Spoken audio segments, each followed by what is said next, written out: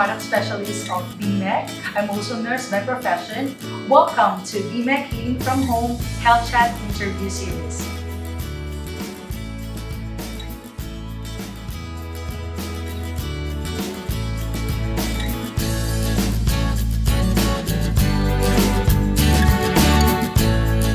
Let me introduce myself. I was inducted into the Sports Hall of Fame in 2002. And when I was inducted, there was this article written in this magazine called Sports. And it says this, Kunalan, the most successful track and field athlete. And why most successful? Because I have these medals that I won. And I represented Singapore in the 1968 Olympic Games. And I was named Sportsman of the Year in 1968 and 69. So when I came onto the athletic scene in late 1962. Before that, I became a teacher in 1961, and then I started playing football for the Singapore Teachers Union. I played football for the union in 1961 and 1962, and then in late 1963, I went into athletics. And then, how could I be an athlete? This article said that I was a frail-looking boy. But let me show you how frail I was. This is a picture of me when I was in primary 3 in Pasir Panjang school.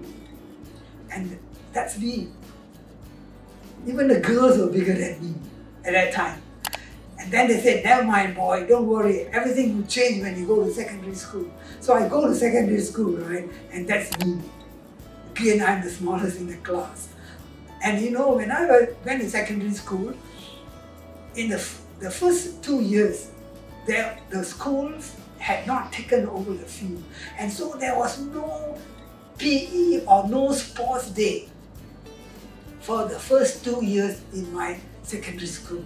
In 1958, when I was in Sec 3, then the field was taken over and we had our sports day. But I tried to run for my house and I was not good enough to run even from my house. The other boys were stronger, bigger, some of them had spikes. And so the housemasters said, okay, never mind, I will put you in the sports day.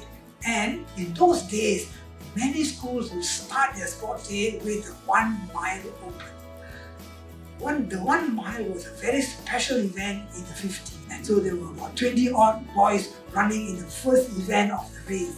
And in that first competition, I came in third in 1958. And then so the following year, 1959, the housemaster said, okay, this is your event. You don't have to take part in any other event.